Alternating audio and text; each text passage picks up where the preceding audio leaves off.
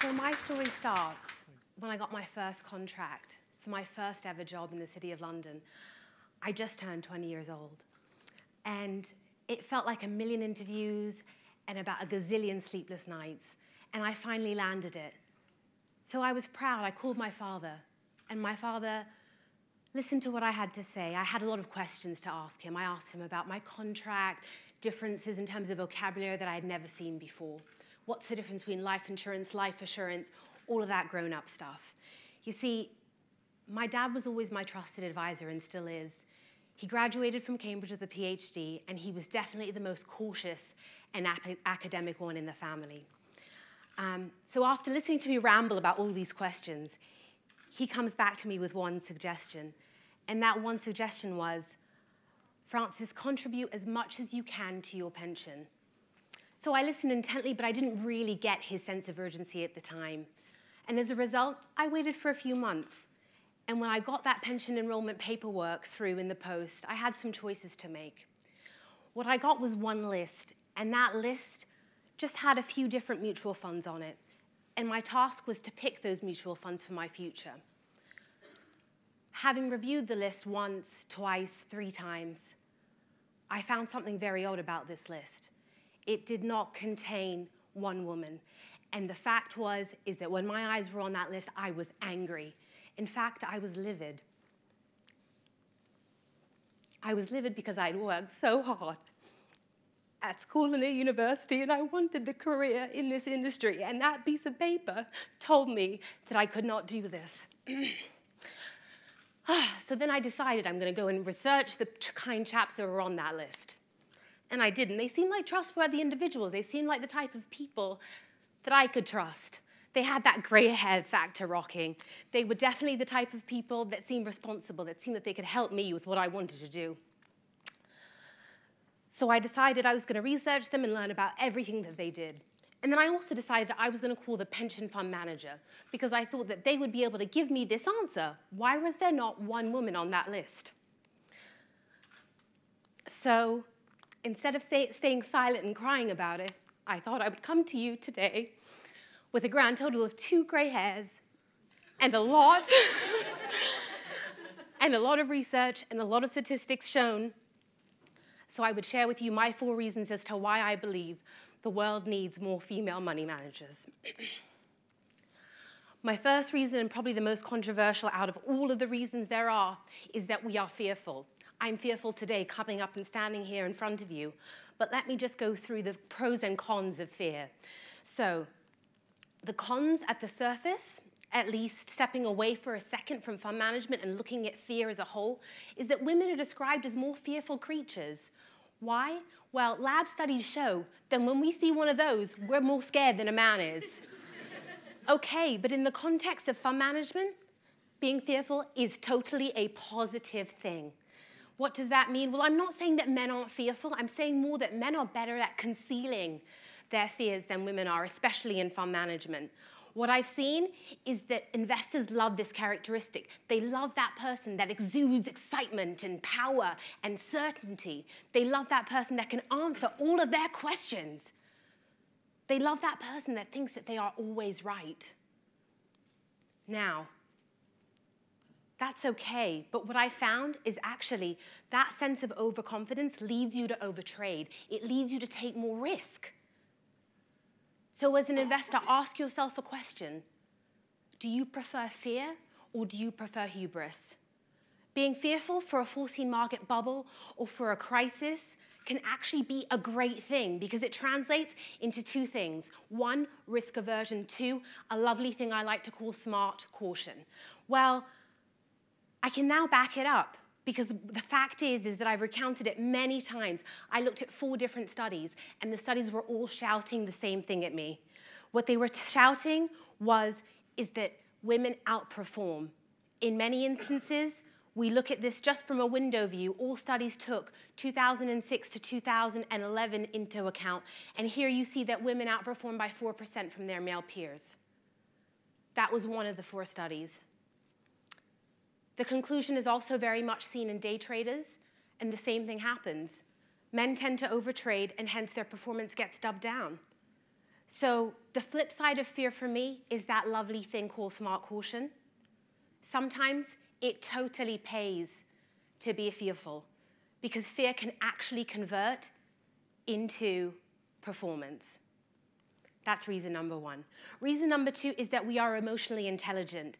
Emotional intelligence is a combination of skills, attitudes, and habits that distinguish superior performance. It's normally divided into two strands. When we look at emotional intelligence, we normally look at the first strand, which is self-awareness, what you think about yourself. And the second strand is what you understand about the world around you.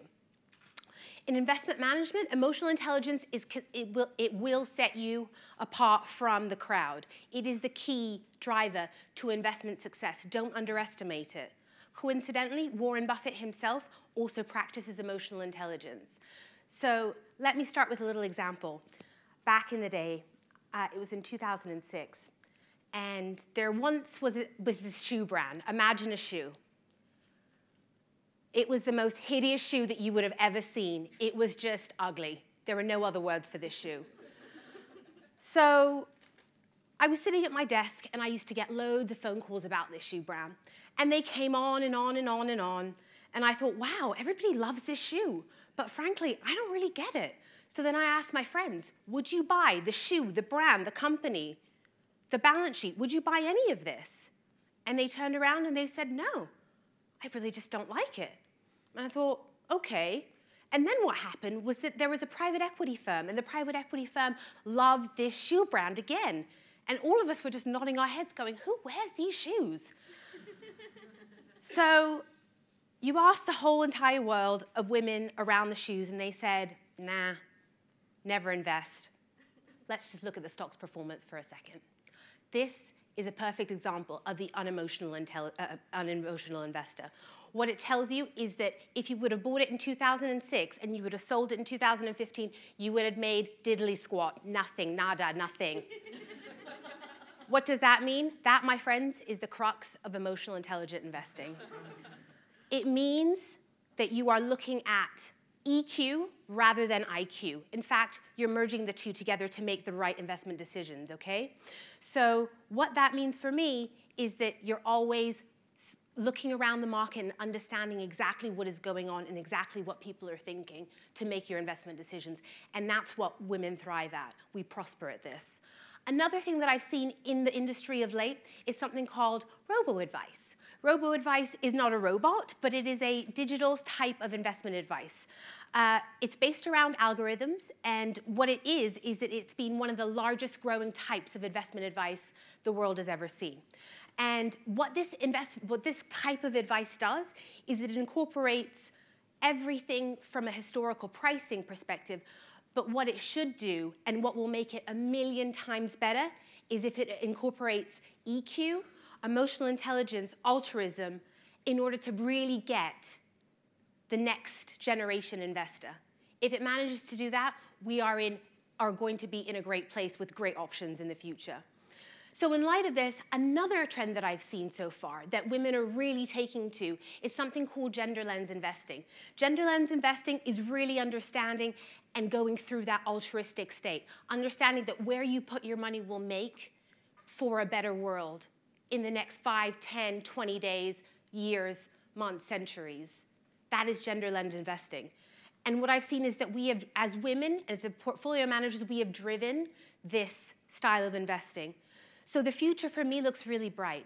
Reason being is that it's going to combine all of these fantastic things.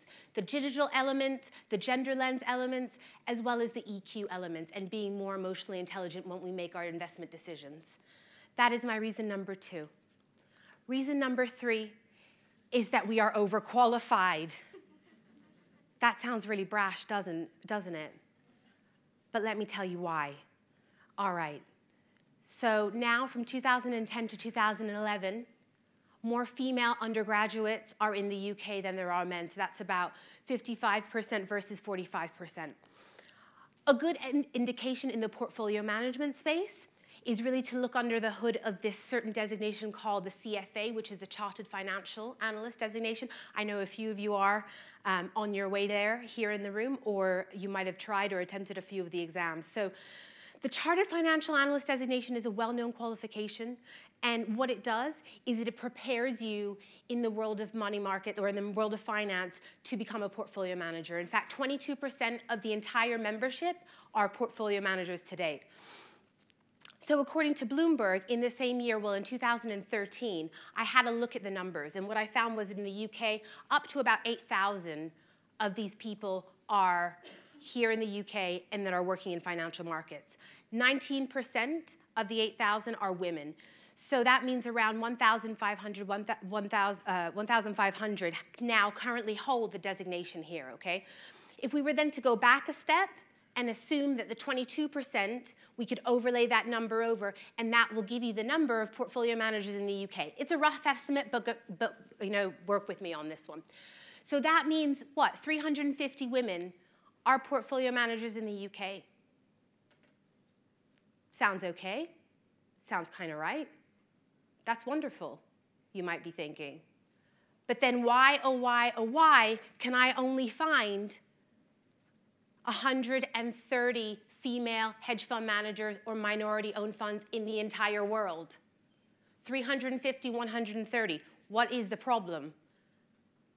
Well, equally, looking at some other statistics, I found that only 2% of funds are managed by women in the US. 2% of the entire fund management industry are managed by the US, in the US.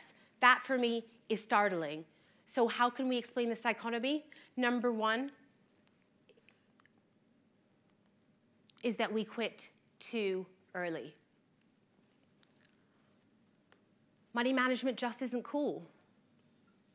After speaking to a load of women in diversity groups and the like, what I found is that there are too many barriers here. There are too many barriers in the workplace. They start at being political, emotional, family-driven, and many of us use these to help us stop reaching our potential. Despite millions of companies, schools, networks that work with us in order to make and create potential careers, we fail. That's the first part of the problem. The second part of the problem is we don't educate young girls. And that means that there is a lack of familiarization when we talk to young girls. When we ask young girls, what is a stock? What is a bond? What is a portfolio? What is a fund? How do you save your money? They do not know because we do not teach them. And we need to start early. And when I mean early, I'm talking about life skills on steroids. I'm talking about understanding in schools, at homes, and educating our women about the basics around money management. The benefits of the wider financial markets and understanding the wider financial markets allows girls to process potential career opportunities very early. And you know what? It gives them the opportunity to decline if they don't want to. But at least let's give them that opportunity. As a girl, you want to be a chef, you want to be a singer, you want to be a dancer, you want to be all these great things. And then after A-levels, all you can think about is I need to pass the exam. I'm going to go to pass the exam. I don't care about what I'm learning. I just need to pass, okay? Talk to me after the exam. You've been there. We've all been there. Okay. And then after that, when we're female undergraduates or we've just finished university, we get told things like, oh, if you want to run money, you need to be part of a special club. That means you need to be white. That means that you need to be middle-aged. That means that you need to be rocking that gray-haired factor. You don't have it, you're not coming in. You need to be super wealthy. You need to be the smartest of the smart in order to get here. Or the worst that I have heard so far is that you need to have as much testosterone and be as aggressive as Jordan from The Wolf of Wall Street. Let me tell you right here, right now, those things are all fiction. Total fiction. What it is that when you meet a female manager in the flesh, what you find is that they are real people. You can talk to them about everything. Yes, they're smart, but they're not superhuman. Let's take everybody off the pedestal and figure out that everybody has the opportunity to look into this industry and really start and make a career for themselves here. So that is reason number 4. On to the next, is that we are more economically empowered than ever. Yes, we are getting richer. As women, we definitely are bringing home bank, and that's the good news.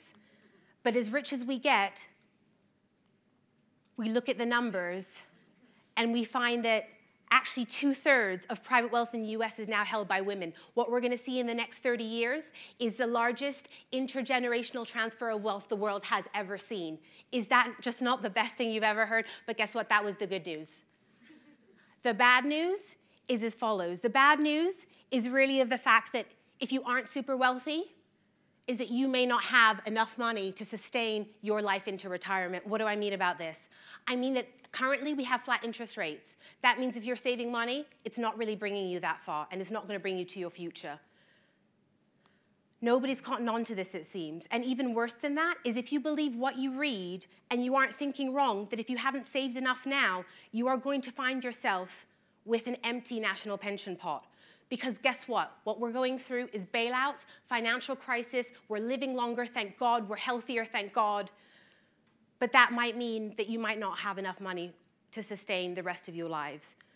So equally to that, you probably are not contributing as much as you need to into your pension. In the UK, 29% of women, only 29% of women that are now employed out of the 29 million are contributing to their pension.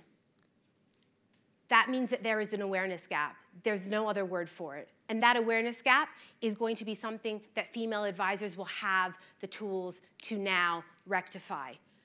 So it means if you haven't started saving now, please start. If you haven't gotten a financial advisor, please start. And seek out firms that employ diversity, that understand you, that can show you how to do this if you don't know. Come clueless, people will help you. That's the whole point. If you do now and you help somebody else, what will this will mean for all of us that we will hopefully not hit that empty when we all reach retirement or if we're already in retirement. So my 4 conclusions for you today are really simple. 4 reasons. Number 1, we are fearful, yet we outperform as female money managers. Number 2, we are emotionally intelligent and we will drive gender-led investing. Number 3, we are overqualified, and now is the opportune time to increase our presence in money management. Number 4, we are economically empowered, and we can translate this power into addressing women's poverty in retirement. Thank you very much, everybody, and I hope you have a fantastic day.